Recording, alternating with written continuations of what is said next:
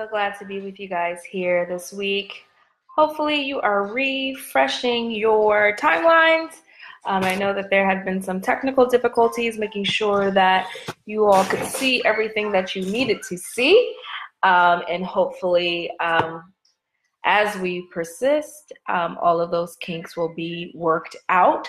So I am glad to see you guys tonight. I'm glad to be with you guys tonight.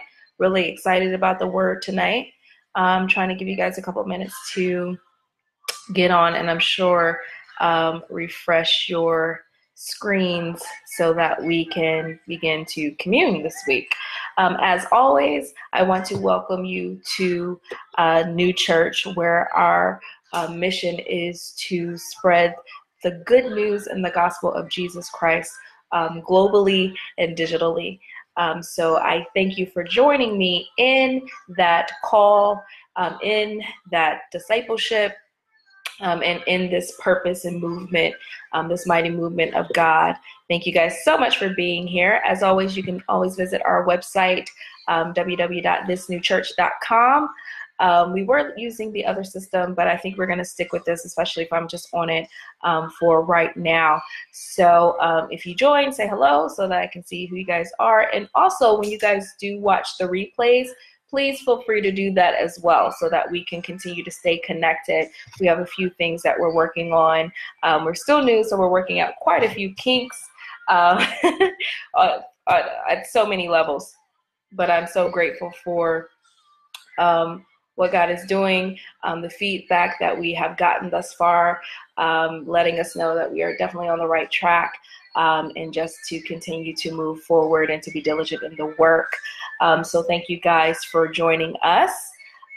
Tonight we will be reading from Romans chapter 5. Romans chapter 5, it is in the subject line. Romans chapter 5, verses 1 through 5. So if you would now, we will stop and bow our heads for our opening prayer. Amen. Heavenly Father, we thank you for this day.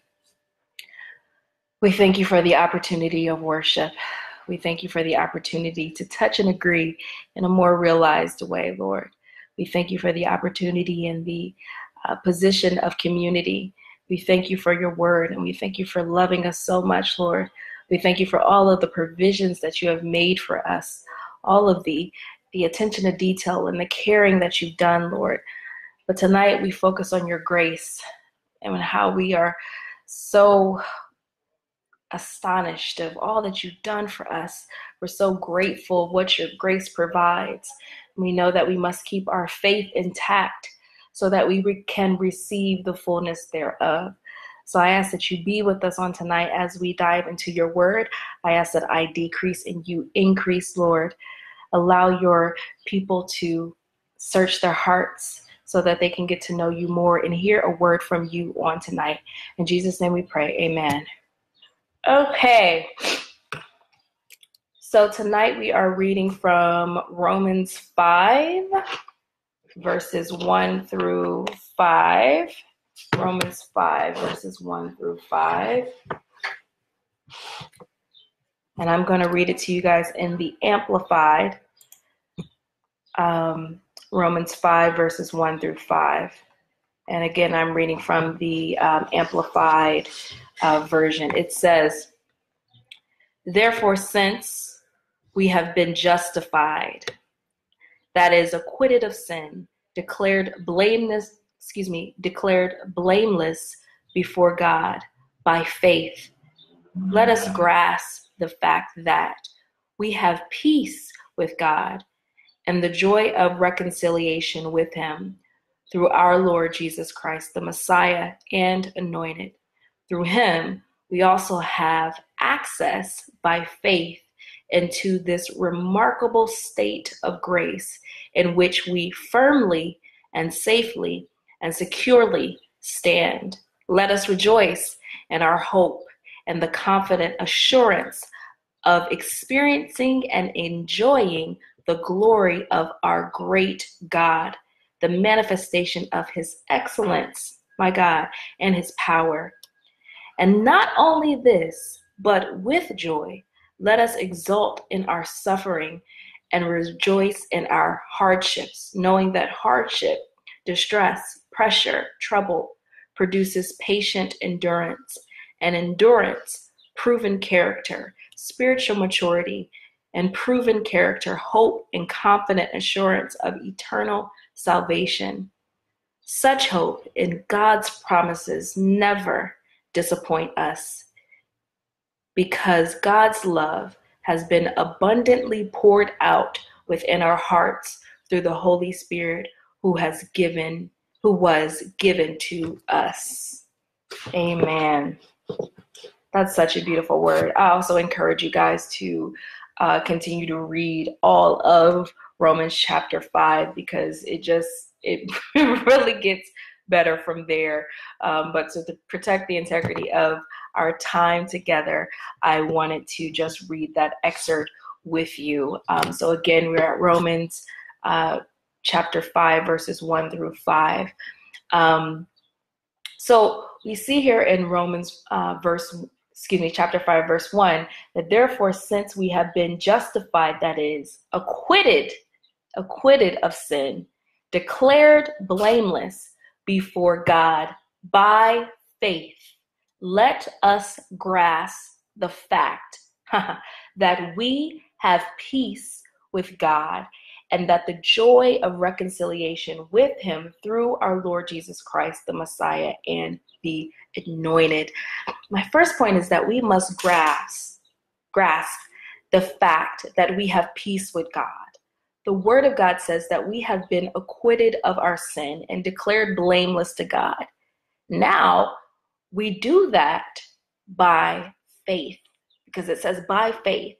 Faith keeps coming up for us, right? We've talked about faith so many times in so many previous Bible studies, as well as the Bible studies that I have weekly with the Disciple Divas. And I think just as believers in general, we continue to have this resounding theme of faith. Our faith is tested. Our faith is attacked. We need to grow in faith. But tonight we're going to talk about what our faith actually does for us and why our faith is so important. Right here, it's telling us that we've been justified, that is, acquitted of sin, declared blameless by faith. So that means we have to believe. We have to believe that, right? Our faith is always attacked and even so more challenged. We forget, or rather take for granted, the power that our faith has. Our faith is the perfect positioner. It gets us into position. It postures our hearts and our minds to ensure that we can be in position to receive the fullness thereof, to receive God's grace, to receive God's mercy and God's power. Our faith puts us in position. Our faith helps us really to remember that when God looks at us, he loves us. That when God looks at us, that we are blameless, that we have been acquitted of sin. Our faith allows us to reap all of the benefits, and not only that, all of the promises that God has said to us. That's what our faith does. It puts us in position to receive God.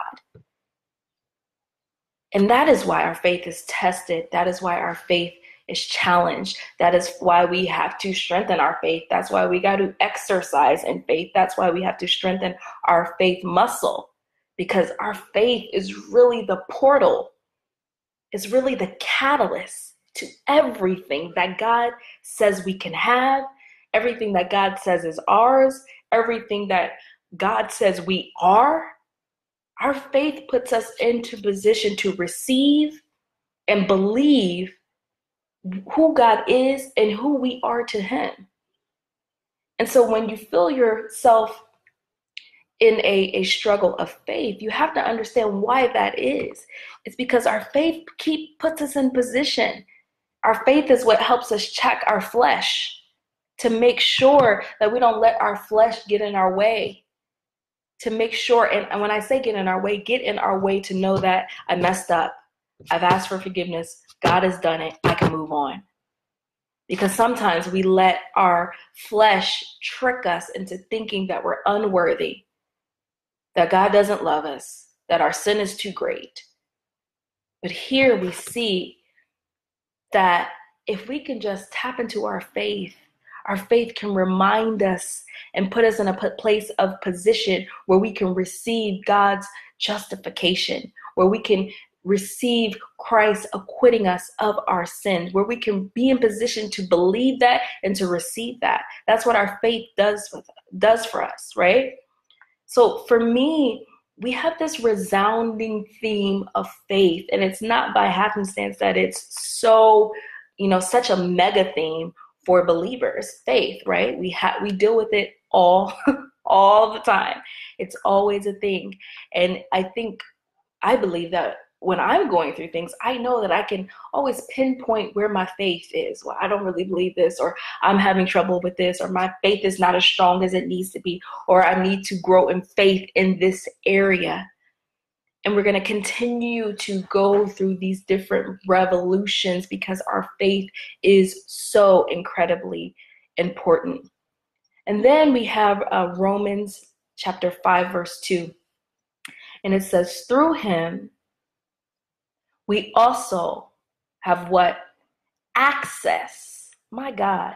We have access by faith through this remarkable state of grace, into this remarkable state of grace in which we firmly, securely, and safely stand.